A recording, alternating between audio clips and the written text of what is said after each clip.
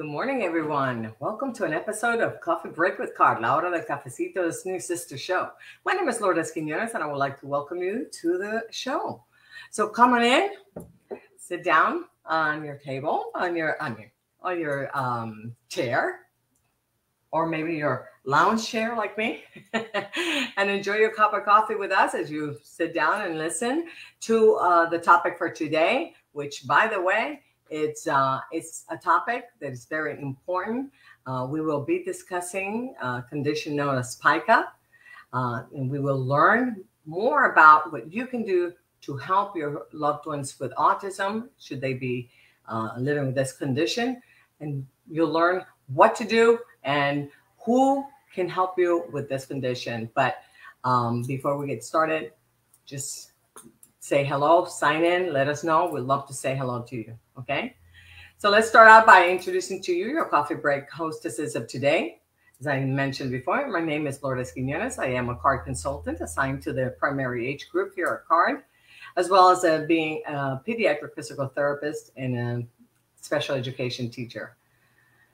I am joined today by my colleague, Jasmine Castellano. Buenos dias, Jasmine. Welcome. Good morning. Buenos dias, Lourdes. Good morning, everyone. And as you know, Jasmine Castellano is an excellent professional in the field of mental health. She's a CARD consultant assigned to the youth group from middle school to young adults. And she's a mother of 3, one of whom is diagnosed with autism. So welcome, Jasmine. Thank you. Olivia McDonald is not able to join us today, but she'll be with us, God willing, on our next episode in 2 weeks, okay? So before we get started, let's review the rules we want to adhere to during this programming to ensure a safe environment for all of us. Remember to keep an open mind, maintain a positive attitude, and use respectful language. So, Jasmine, do we have audience members to say hello or any comments to address at this time before we start? We do not have any comments, but we do have Ethel with us. We have Iris with us. Good morning. Thank you for being with us. This is an important topic, so I hope you stay with us and learn more about it and share this page and this video with all those you know who can benefit from this. Okay. And we also have Chris. Hi, good morning, Chris. Thank you for joining us. So let's get started. For those of you who are just joining us, as I mentioned before, in today's program, we'll be discussing Pica, the condition that some individuals with autism may be living with. And so we will learn by the end of this episode what we can do about it and who we can seek assistance for this condition with. So join us. We have a lot to talk about. Okay, so let's get started. My first question to you is going to be, what is Pica and why is this a problem? Well, Lourdes, Pica is a condition where a person eats things that aren't food, but is repeatedly. Many children and toddlers put items that are not food in their mouth and even swallow them sometimes, which is very common. And this is part of, their developmental stages. However, this behavior usually stops as they keep growing and getting older, like around 18 months, give and take. But someone who has Pica, it continues with the behavior past their developmental stage, and then that's when we provide a diagnosis of Pica in English.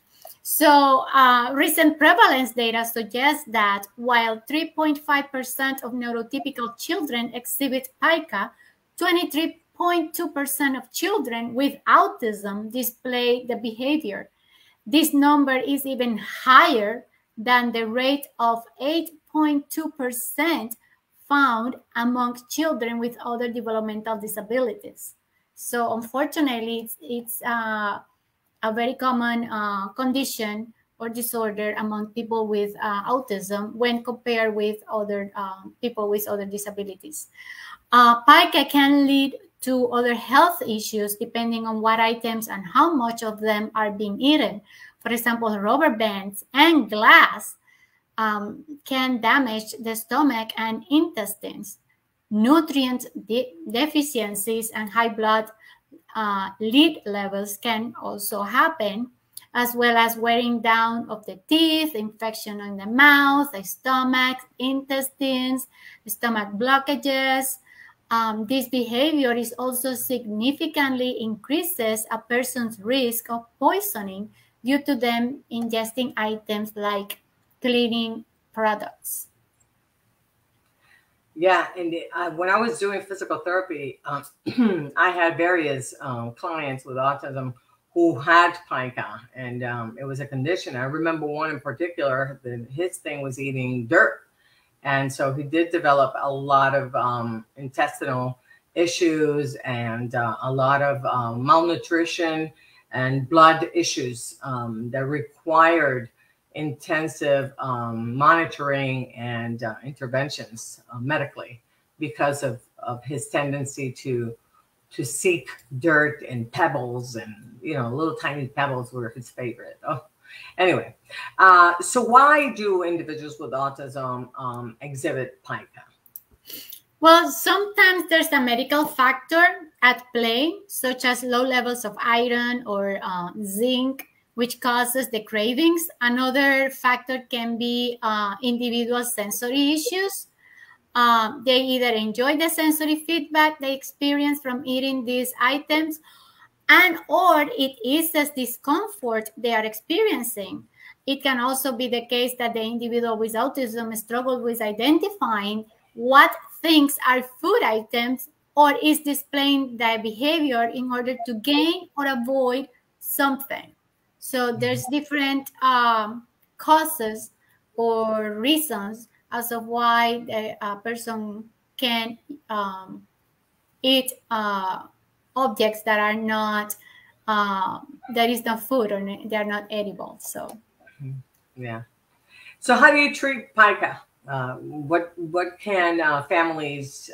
What steps can the families take to help their loved ones with autism? Well, ideally, the specific treatment approach for addressing pica, it will depend on the individual and the non-food items that they are eating or consuming. However, it is recommended that families get professional help to address the behavior, especially because of the health and safety concerns. It is important first to evaluate if the behavior is impacting their loved one's health. They should reach out to the primary doctor. So first of all, primary doctor. They should reach out to the dentist, because of course, if you're using your teeth to eat glass, or remote control or dirt, that's also important to make sure that there's no nutritional imbalances, any sores in the mouth, damage to the teeth.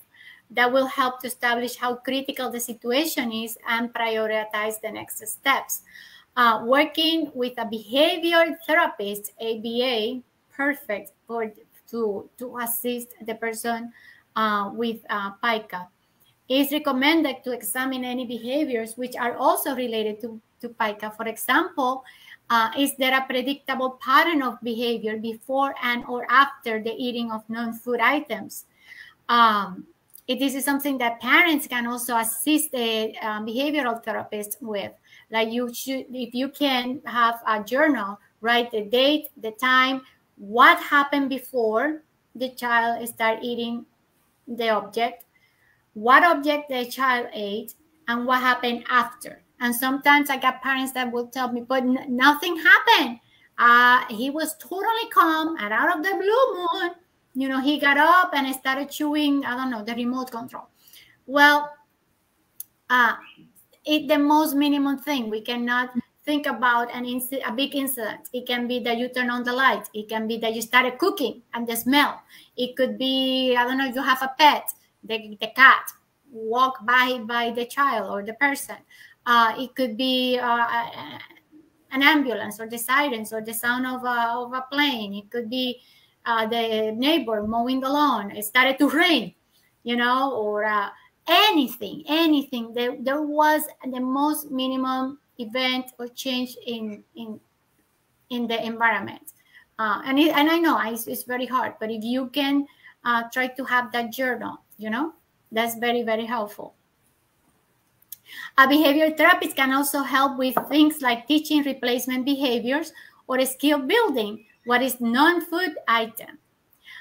If it's a sensory issue involved, an occupational therapist can be helpful in identifying foods with similar sensory experiences or safer way to address an oral sensory need, like sensory chewing items. So we have the primary doctor, we have the dentist, we have the ABA therapist or behavioral therapist, and the occupational therapist. And in Cafecito, Lourdes asked me what about mental health. Definitely yes.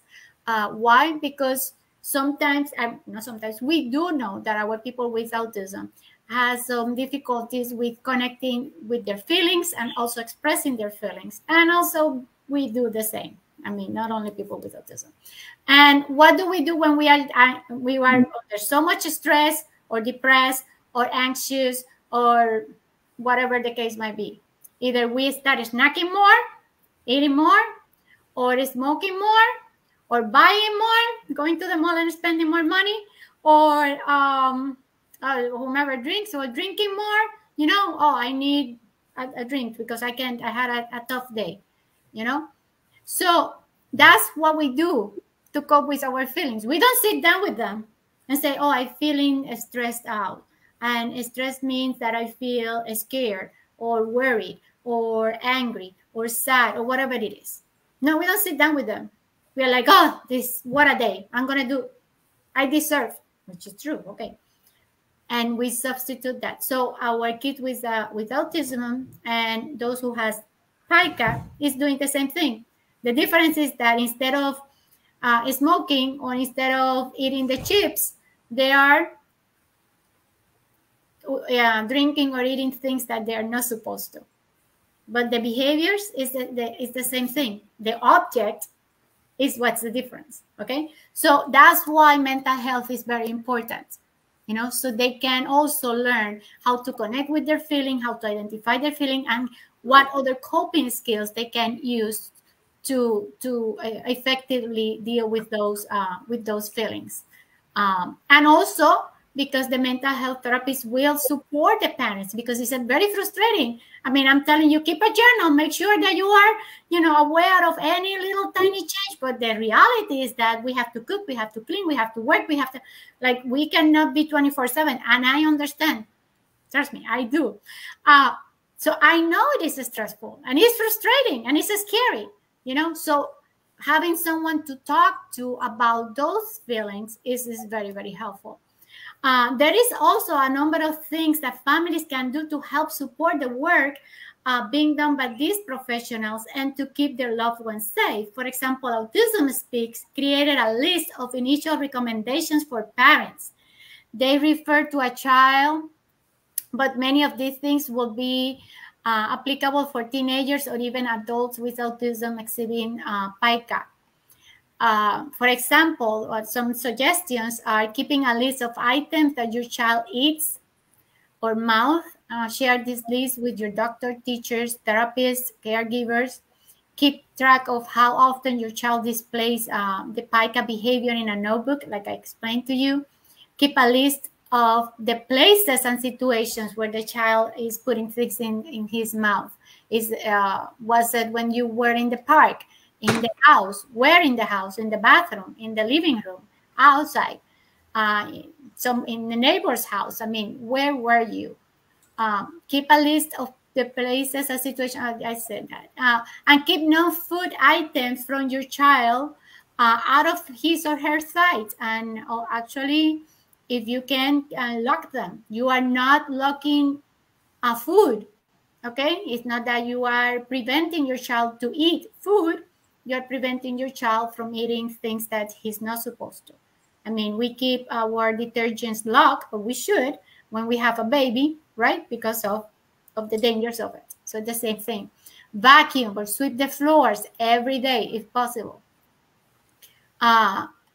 Enrich your child's environment during downtime. Provide access to things that he enjoys to do, like try to keep him busy with activities that he enjoys. And teach the dangers about it and awareness. We know that social stories are great, videos are great. The website from Poison Control that we're going to be putting in the comment section, it has great information about it, about the dangers of eating things that they're not supposed and how come they look alike. So those are things that we as parents can do, to assist professionals and our loved ones. Excellent. So let me ask you something. Is there anything else you would like to also share at this time? Sure. The last recommendations come from the parental guide for addressing Pica by Autism Speaks. They also created a provider's version of the guide. So that's going to be also accessible. We're going to be posting that on the links. I also want to remind our audience that us, CARD, we do have safety kits. And the safety kit is designed for families who have safety concerns of their loved ones with autism, including poisoning. We have cabinet locks, medication lock box, poison prevention information. It is all included in that kit. In order for you to get a kit, and I think I have here so you guys can see a picture so you can have an idea. What do you need to do for you to get a kit, a safety kit? Well, you need to be registered with us, first of all. And once you get registered with us, a consultant will be reaching out to you and provide you and share the safety kits, and also talk about and provide educational information about any of your safety concerns. That's it. Yeah. Awesome. Okay, perfect. So yeah, and that kit has even grown a little bit more than that, because we have now the cabinet locks. Yeah, that's an old picture. Now we have more items in the safety kit. Yeah. Anyway, so wonderful. Thank you for sharing all this important information. I know that it is so needed, and so many of our families are living with someone who is displaying Pica behavior. So I know this is going to be very useful for them. So thank you to you and to Olivia for having put this together and brought it together. But anyway, those of you watching, whether you're watching now as we're still on the air or after we come off the air, be sure to leave us your questions or comments on the comment section. We always monitor those. If we're still on the air, when you leave those messages or comments, we will try to acknowledge those on the air. But if you leave them after the fact, because you're watching this as a video instead of a live, we still monitor those. Be sure to leave us your comments or questions, and we will try to answer those right there in the comment sections. If not, if we create a future program based on your comment or question, we will be sure to give you credit on the air for giving us the idea for that show. So thank you for that. And again, this brings us almost to the end of the program. So again, thank you to Jasmine and Olivia for doing that. And also wanted to remind our audience that we come on the air every other Friday. So not next week, the following one, that will be the 16th of June. We're in the year 2023, if you're watching this years from now. Anyway, and And also wanted to remind everyone that, you know, this is a time that I usually ask our audience member to go ahead and fill out and enter on the link that we are going to leave you, to ask you to fill out a survey, short surveys, about 6 questions. It only takes about 6 seconds for you to rate us and see if this information is important to you. And this is the way that we can justify the time that it takes us to put together this kind of information and be on the air with you. So we thank you from the bottom of our hearts for doing that. Even if you've done it before, again, we need one of these surveys filled out every time we go on the air. So thank you again. And that does bring us to the end of the show. So we want to thank you again. Do we have any comments at this time before we leave? Nope. Okay, perfect. So before we go, we'd like to remind us to please give us a like, share this video on your page and with those that you know can benefit from this information. And be sure to meet us here every other Friday around 10:40-ish, 10:45-ish. Because we do come from the previous show, this same show, but in Spanish, which is La Hora del Cafecito, which usually airs at 10 a.m. And so that we can spill the beans with you on important topics related to autism. But until then, we want to wish you good vibes and hot coffee. We'll see you next time. Thank you so much. Have a great weekend, everyone. Bye-bye.